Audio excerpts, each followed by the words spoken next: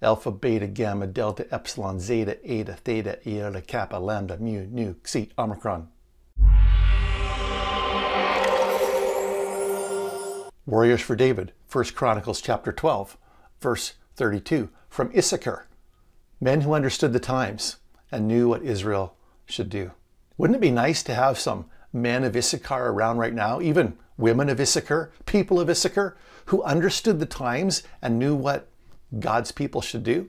Knock, knock. Who's there? Well, it sure ain't the men of Issachar. Mark chapter 12.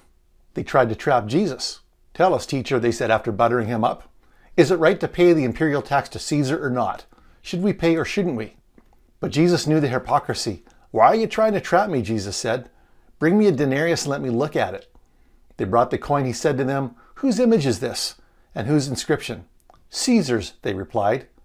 Then Jesus said to them, give back to Caesar what is Caesar's, and to God what is God's. Where is that kind of wisdom today? The kind of wisdom that doesn't fall into a trap. The kind of wisdom that doesn't see things just as black and white, yes and no. Vax or no vax, restrictions or no restrictions. Where is the kind of wisdom that cuts through the confusion, that cuts through the options and creates new options, wise options in the mix of the confusion?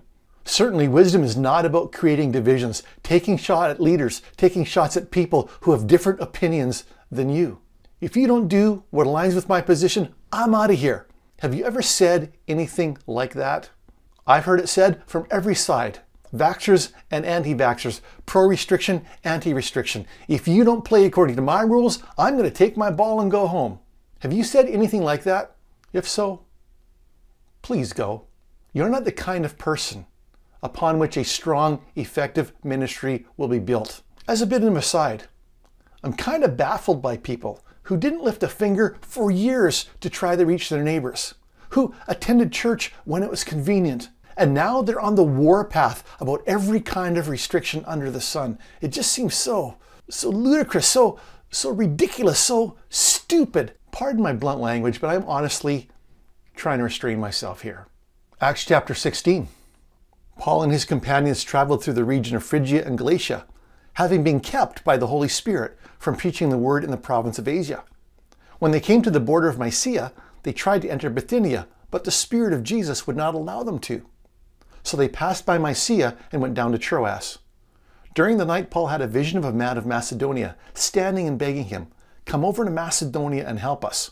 After Paul had seen the vision, we got ready at once to leave for Macedonia, concluding that God had called us to preach the gospel to them.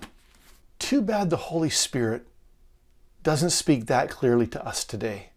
Oh, he does. Well, maybe we need to start listening.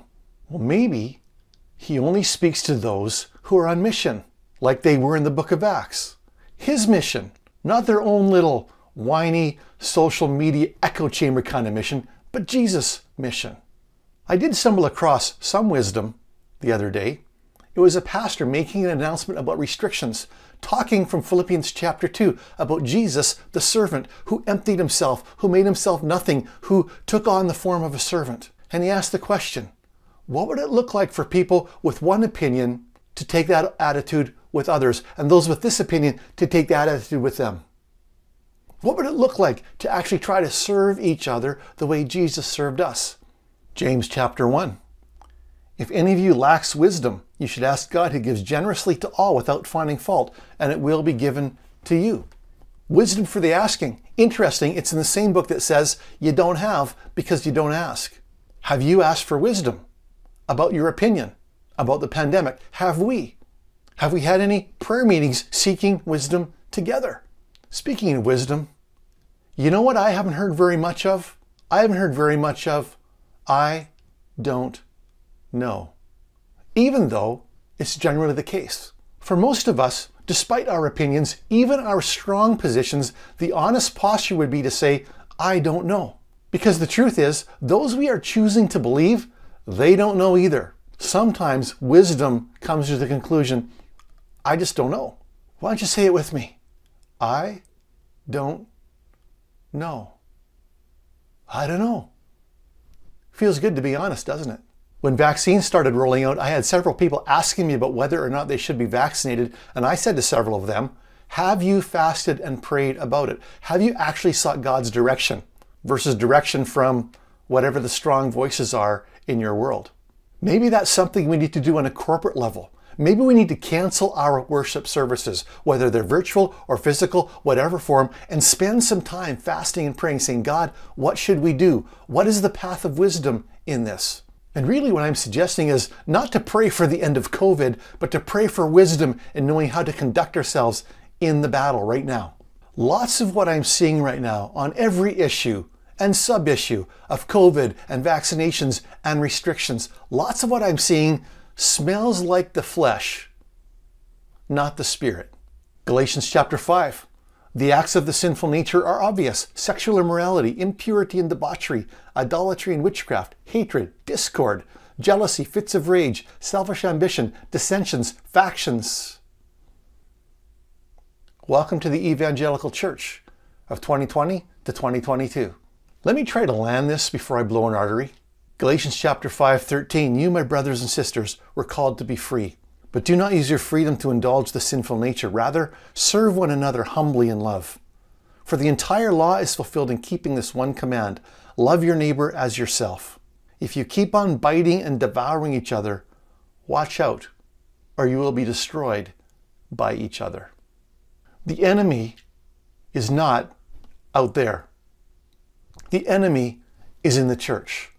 And the enemy is you and me. When we choose to fight for our shaky personal opinions based on incomplete information, rather than choosing to love and serve one another in Jesus' name, as He called us to, as He prayed for us to do.